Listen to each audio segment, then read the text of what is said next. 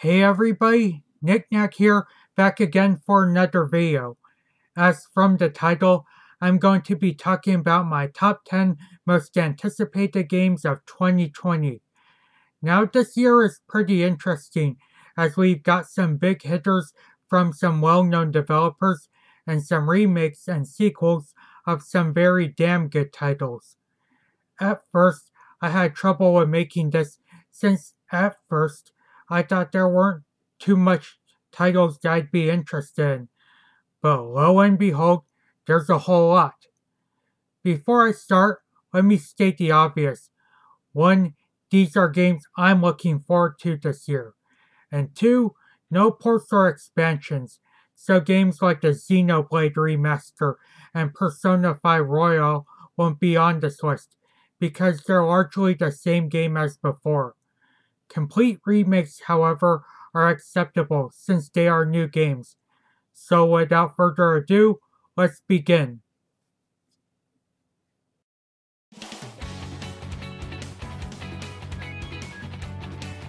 Starting up the countdown at number 10 is Yakuza 7, or Yakuza Like a Dragon. I'm still a newcomer to the franchise, but from what I've played of Yakuza Kiwami, I have enjoyed it a ton, to a point I'm collecting the rest of the games. I just love how the combat plays, and how ridiculous it can be with all the side missions and people you can meet on the streets of Tokyo. Now I haven't seen too much footage of this game, nor do I know what's going on except for not playing Kiryu at this time. However, I do know that it's a turn-based game, and personally I was greatly surprised since the series is known to have beat-em-up combat. Just for changing the gameplay as well as the protagonist being a newcomer, I knew I had to put this game on the list. It only starts the list though because again, I'm new to the franchise.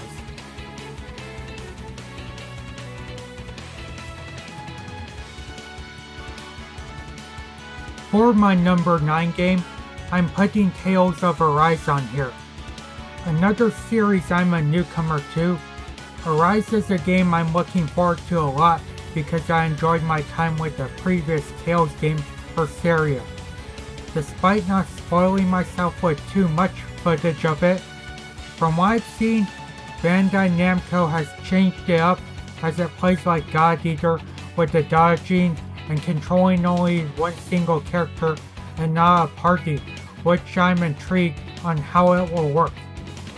Also from what I've seen, and from what others are saying, the graphics have improved, and when I look at the world, I'm like, damn, just look at the quality of the environment.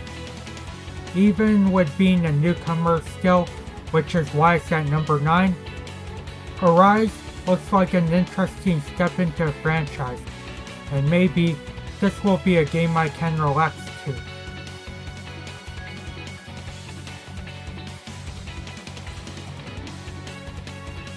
Coming in at number 8 is Fairy Tail.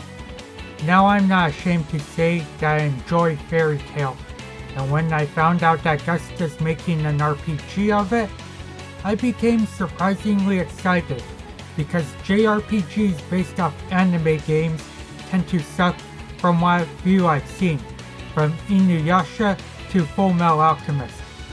This game, however, looks promising because it's made by the guys behind games like Atelier and Artanelico, and I've heard those games to be pretty decent. The world looks nice, and exploring Magnolia as my favorite characters makes me all giddy.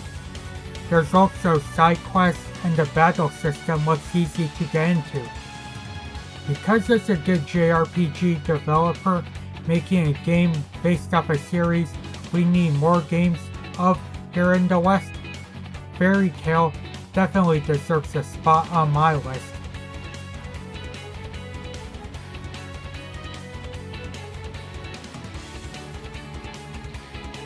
At number 7 is the Resident Evil 3 remake. I'm currently playing the Resident Evil 2 remake still, and at first, I wasn't even thinking of getting excited for this game since Mr. X scares the fuck out of me. and I've heard Nemesis is way worse. But as time went on with playing RE2, I really liked what X brought, so I'm prepared for screaming in fear from that motherfucker Nemesis. Now as for what the RE3 remake has shown, it feels like 2, and I have no problem with that since 2's gameplay and presentation is damn amazing. Also, can I just say how better Jill's design is in this game? I mean, I like her sexy waifu look as much as the next guy, but why in the fuck would you wear something like that in the zombie apocalypse? Overall, apart from that, RE3 is looking great as usual, and let's just hope the success in this leads to a Dino Crisis remake.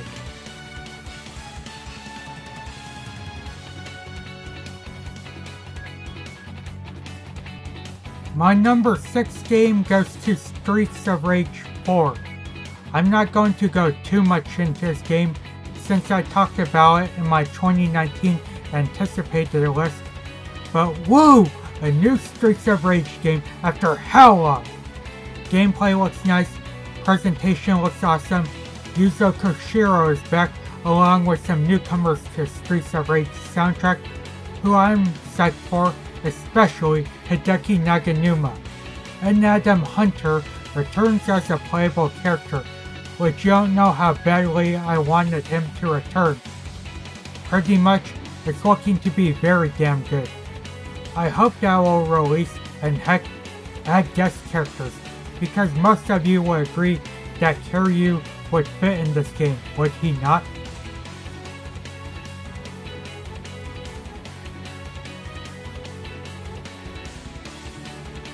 Number 5 goes to the Final Fantasy VII Remake.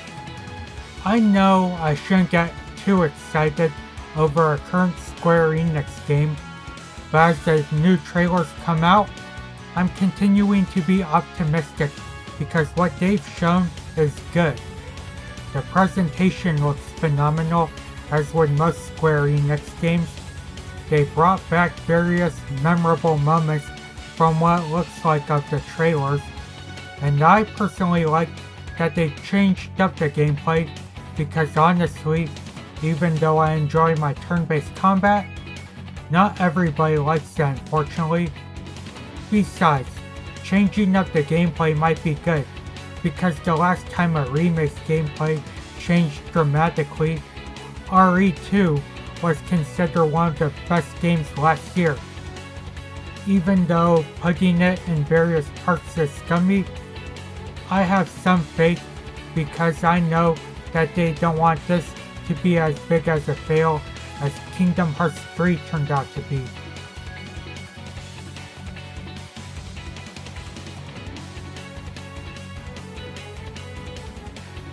For my number 4, I'm putting Ghost of Tsushima.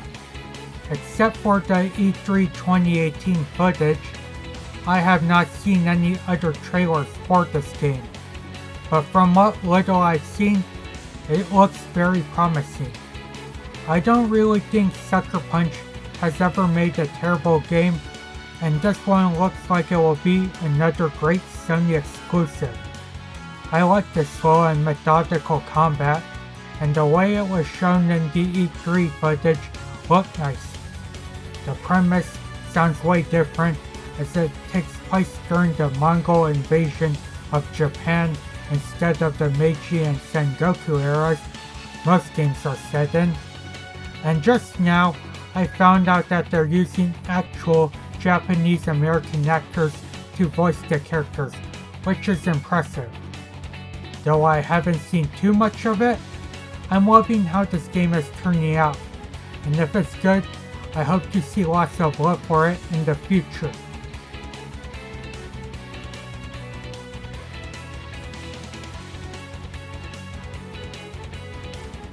Coming in at number 3 is Persona 3 Scramble the Phantom Strikers. If you know me, you know full well this was going to be on the countdown pretty high. I love Persona 5, and I find Dynasty Warriors to be a guilty pleasure, So when I found out Omega Force was making a Persona Muso, obviously I got excited.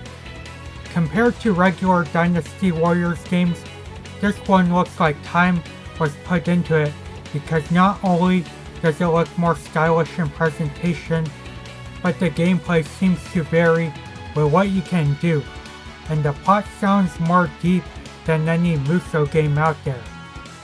I mean, it doesn't surprise me since P Studio is helping with it, but hot damn am I excited. With being another impressive looking Persona spin-off game, I had to put this high on the countdown. Now only if they could reveal characters from past Persona games, that would be awesome. As unlockables or main story characters, of course.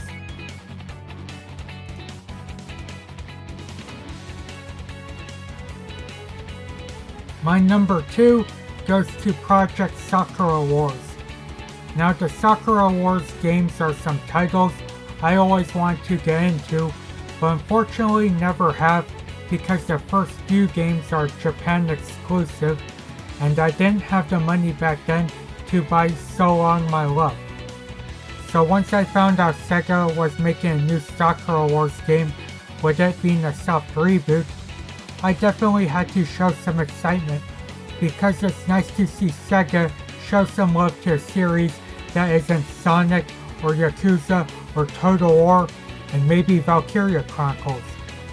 Besides it being a new game in the series, this title is looking intriguing as it's now an action RPG with some fun looking gameplay, combined with the dating sim aspect that fortunately is still there, which I am happy with as I always want to try it.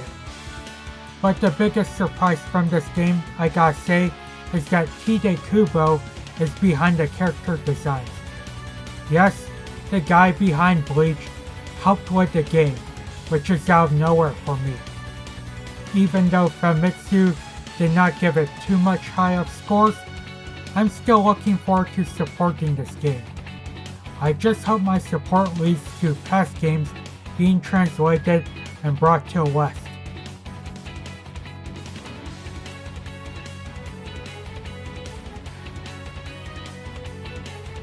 And finally, coming in at number 1 as my most anticipated game of 2020, I have to say Cyberpunk 2077. I'm going to be completely upfront with you. I have not seen much of the trailers because I don't want to spoil myself with the full product. However, I bet most of you can agree with me that not seeing that much is a good thing for a product you're excited for. Now some of you are wondering why I'm excited for a game I haven't watched the trailers for. Well, I'm hopping on the bandwagon with putting my faith in CD Projekt Red delivering with this game. Sad to say, but I still have not played The Witcher 3 because I still want to play the first two. But many people consider that game to be the best of the decade, even more than Breath of the Wild, so I'm buying into it. Plus, this isn't a sequel to any past CDPR games. From what little I know of it though, it's sounding to be GOTY material with the usual stuff from Western RPGs. Various customization, a massive world set in a cyberpunk setting, hence the name, branching paths, and probably some interesting quests. Despite talking out of my ass for most part here, I think this game will deliver, and I just hope I'll be able to finish it with the work schedule I have, but that's besides the point. So those were my most anticipated games for this year. I know it's a bit late, but hey, it's kind of a drought right now when it comes to new releases, so I think it's okay to release it this late into the game. But yeah, let me know what some of your favorite, most anticipated games are for this year down below. I love reading responses. but that's pretty much it. As always, I want to thank you guys for watching, take it easy, and until next video.